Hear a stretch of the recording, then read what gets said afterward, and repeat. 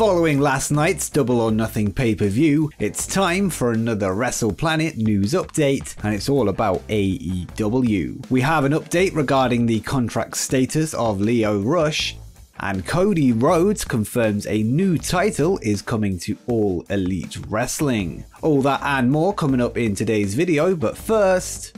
Following last night's Double or Nothing, AEW have confirmed the dates of their next two pay-per-views, Full Gear and All Out. The third installment of All Out will be held live from Chicago, Illinois on Sunday the 5th of September 2021. The show will be held in the same venue as All In, and the first All Out at the Now Arena, which was formerly the Sears Center. Of course, the last All Out had to be held from Daly's Place due to the pandemic, and now they're making a return to the second city. It has also been confirmed that Full Gear will go down on the 6th of November from St. Louis, Missouri at the Chaffetz Arena and will be the third edition of the show. The 2019 edition of the show was held from Baltimore, Maryland, and the second one last year was held from again Jacksonville, Florida at Daly's Place. Now with AEW back on the road, they're broadening their horizons once again and returning to a touring schedule.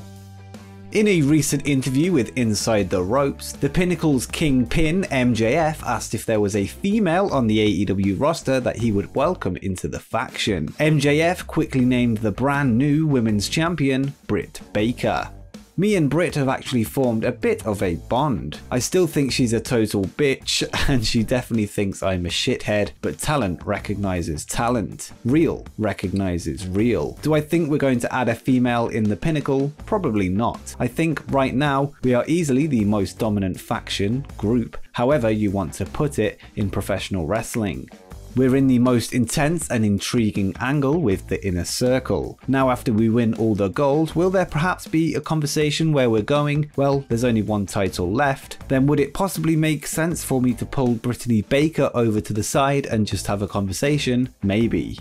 Many have speculated that if there was to be a woman added to the group, it would be Tessa Blanchard, due to her father Tully Blanchard being part of the group. Obviously the signing of Tessa is a complicated situation, and we don't seem to be any closer to finding out what her future holds. Now that Britt Baker is the new women's champion, it might be time for MJF to look towards her in an attempt to add some gold to the faction. But let me know in the comments below who you'd prefer to see in the Pinnacle, Tessa Blanchard or Britt Baker.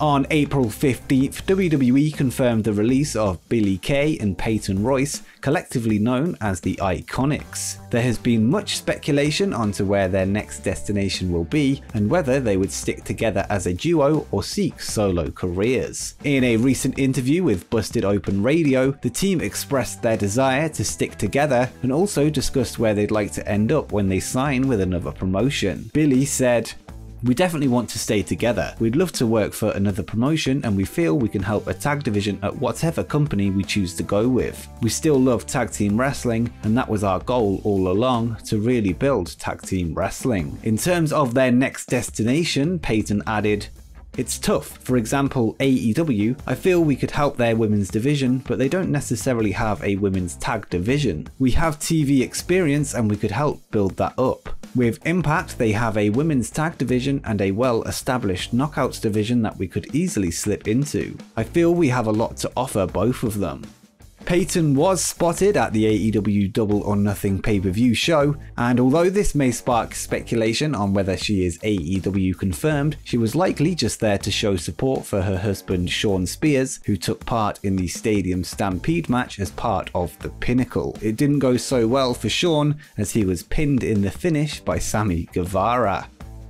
At Double or Nothing, Lio Rush made his AEW debut as the surprise entrant in the Casino Battle Royale. Although Rush is currently working in MLW and New Japan Pro Wrestling, it is now being reported that his deal with both promotions are handshake deals, similar to what he has now with All Elite Wrestling. Tony Khan spoke of Lio's AEW contract status after the pay-per-view and said, I haven't got pen to paper, but Leo and I have a handshake where he can work here and New Japan. He wanted to keep working here, and I think we've worked something good out on a handshake. I think he has a handshake with New Japan too, and that's what we've been doing, and it's pretty good. I think it's a good way to work. So far, so good.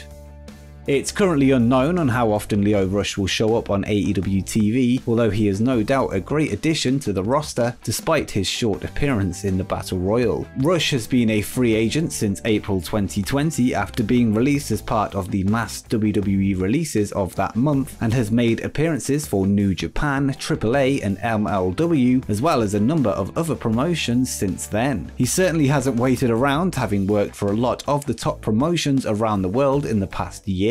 He is the reigning MLW middleweight champion and had a brief spell with the AAA cruiserweight title, although the reign isn't officially recognized by the promotion. At Double or Nothing, Mark Henry was announced as the first analyst on the upcoming AEW Rampage TV show, which debuts in August. The show is set to air on Friday nights on TNT before moving to TBS in January. Tony Khan recently spoke of the signing and the value Henry could bring to AEW and said, "Mark Henry and I are friends, and Mark told me he was available to do things that I would be really interested in doing. I thought that would be really interesting because he's not only a good friend, but a really respected person in the wrestling business. Not just a great wrestler, but a great mind, a great scout, and a great analyst in wrestling." He gives his opinion on the radio, but he provides great scouting reports, and he really has helped mentor a lot of wrestlers in addition to being a great wrestling mind. And I think that he could not only be a great on-air personality, but a great backstage influence. He's a great friend and person, so it's just great to have Mark in the AEW family, and it was great to announce it on such a special show. There is currently no sign that Henry will be making any in-ring appearances, although he did recently express a desire to have one last match under the right circumstances. And quickly before we continue, make sure you scroll down and hit the subscribe button and turn on the notification bell so you don't miss any upcoming videos as we head towards 20,000 subscribers. But now you've done that, let's get on with the video. Do you want to see Mark Henry in an AEW ring? And if so, who would be his opponent? Let me know in the comments down below. AEW EVP Cody Rhodes recently spoke with the media ahead of Double or Nothing and teased that a brand new title will be coming to AEW in the near future. Cody told the media, "The TBS title has not been discussed yet, but another title, as a lot of people can guess, has been the title that has been more discussed about potentially coming in the future. I'll let y'all speculate on what that is. Hint hint, we have a lot of people, teams on the roster."